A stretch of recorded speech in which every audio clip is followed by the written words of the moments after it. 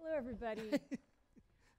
So when I went home to Southwest Missouri this spring to visit my family, I found my parents out in the garden putting in a huge garden compared to their physical abilities and scrambling to get their beets planted the next day because the moon would soon be new. Now, I know a lot of people would scoff at the idea that the moon can influence the size of an onion or a head of lettuce the way it does the ocean cycles. But the age-old practice of planting by the stars persists among people that don't even know that biodynamic farming is cool. It reminded me of a day back in the mid-'80s when I was taking my grandparents to the doctor.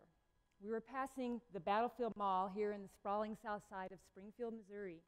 And my grandpa looked over and he said, "That's built right on top of the best farmland around here."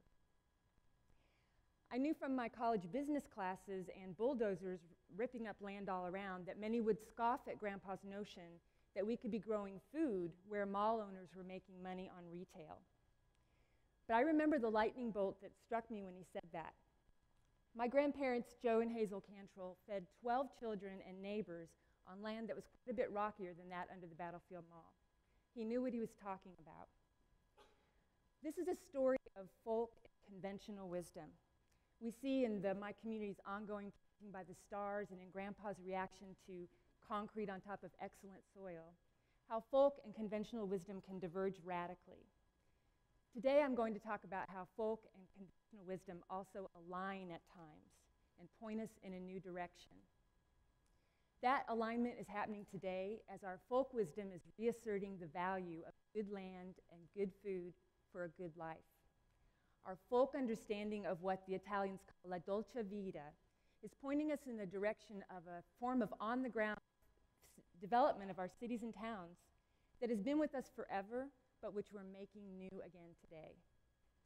So first, we want to look at how folk and conventional wisdom diverge, and then we want to look at how our folk wisdom is always with us, building alternatives. And then we'll look at how those alternatives are lining up and pointing us in a new direction. So first, how folk and conventional wisdom diverge. I checked it out and my grandpa was correct. The soil under the Battlefield Mall is high-class, top-rated, the absolute best soil for miles around. Scientists mapped this stuff out, and here we see locations for Newtonia soil in Missouri.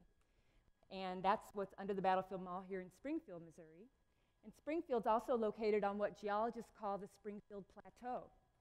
Settlers flocked to this area because it had open, rolling topography compared to very steep, wooded, rocky hillsides directly east and south in the Ozark Mountains.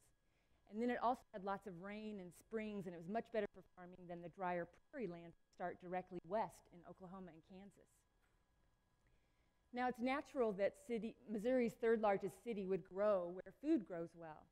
A third of America's agricultural output comes from cropland around cities because our farms and cities grew largely together with local and regional food markets and then exports of surpluses on top of that. But that still doesn't explain why we couldn't design Springfield's growth around that precious Newtonia soil. Why, in fact, an estimated 36% of the land lost to urbanization in recent generations was on farmland, class 1 and 2 soils. The reason is, in our conventional wisdom, enshrined in our law, in fact, what we call the highest and best use of land is that which makes the investor the most money. And by the 1980s, that certainly wasn't farming. After World War II, with the growth of agrochemicals, when industry went from producing high-powered explosives to high-powered herbicides, we went from a farm-to-food ratio of one farm producing enough for 19 people to today one farm producing enough for 155 people. Fewer farmers, global markets, those local and regional markets around which our cities grew were long gone. It was much easier and better to sell your land for shopping malls than it was to farm it. But that's progress, and in our conventional wisdom, our driving economic force has long been the exploitation of abundant resources. Even if plowing up the prairie for the cash crop of wheat brings us the Great American Dust Bowl, that's more people working in factories and buying stuff like ready-to-eat meal technology after World War II that became must-have TV dinners. And that ushered in our processed food era, which is part of bringing us our twin plagues today of childhood obesity and type 2 diabetes.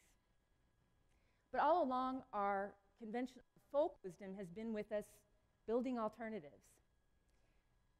Our concern about the industrial agriculture spurred in the 1980s the sustainable agriculture movement. Farmers and consumers promoting healthier farming and healthier eating. And then also in the 1990s, we have what we call the smart growth movement as a reaction to those sprawling towns across farmland. They promoted urban downtown revitalization and farmland preservation.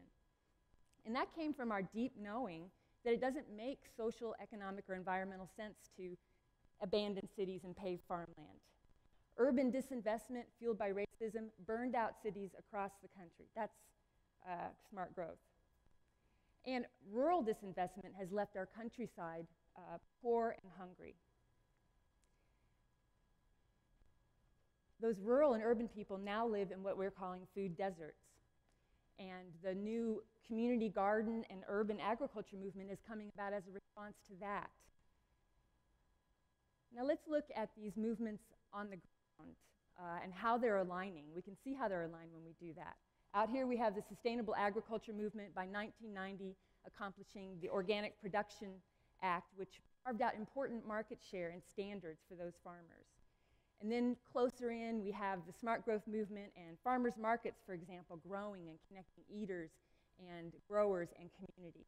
And now in the center, we have our strong urban agriculture movement. The common thread uniting these movements is the deep knowing, as my grandpa expressed, that the cause of waste is alienation from the land. Wendell Berry wrote that in his book, The Gift of Good Land. And he quoted his colleague, Wes Jackson, who said, "Where there is alienation, there can be no stewardship." But our folk wisdom is calling our attention to the waste of people, resources, and time. And it is our alternatives that we're developing from that are aligning and pointing us in a new direction of prosperity through stewardship. And this is nothing new. It happens throughout history because we're always renewing our relationship and understanding of that. I have here a picture of Pienza, Italy, and this is a place where our folk and conventional wisdom came together in the Renaissance time.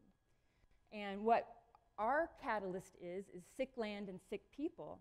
Their catalyst was the growth of cities as prosperous centers with mercantile business, and medieval lords moving from their castles into those cities. The concept of neighbors, public roads and bridges built with tax revenue for the common good challenged conventional medieval wisdom. So did the idea of free-flowing commerce from people, free people in the region, challenge that wisdom. Pienza is actually a symbol of the new civic thinking that shows up in art throughout that time, educating medieval minds about a new age, about how free-flowing abundance of food and agriculture from outlying fields and orchards to gardens closer in and food in the city is a base of peace and prosperity. I believe we're going through our own renaissance today as our rising consciousness about food and agriculture is taking shape on the land in a new rural and urban pattern that I think will in the future make designing our growth around class 1 soils possible. The Smart Movement laid it out like this, and they got busy on things that reconnect people and community, like bike lanes, front porches, farmers markets. And today, our food and agriculture consciousness is making it happen.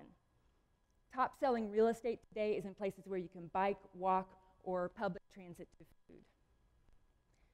Regional planners, local governments are looking at food and agriculture needs and opportunities and building that into their regional planning. We have organizations like Philadelphia's Common Market that are building hubs for local farms' products. They're reconnecting those rural and urban people that have a common food and poverty problem.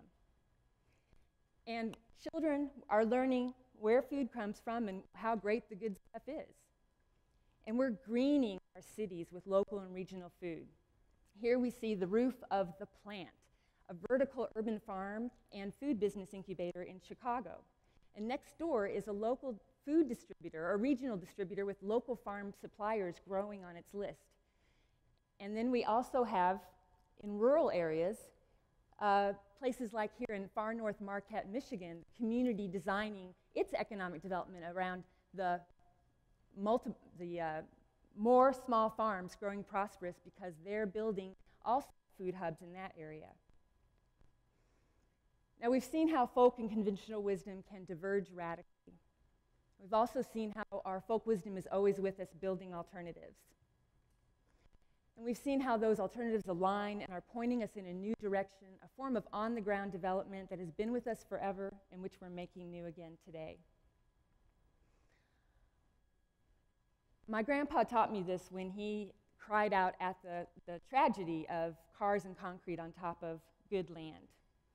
Many may still scoff at the idea that we could design our growth around Class 1 soils, but many are also wondering what we're going to do with all the shopping malls now that have grass growing up through the concrete.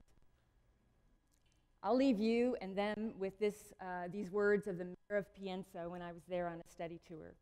He said, "We must be so good in what we are doing and what we are building that never will we regret that once there was a field of wheat on that place." Thank you very much.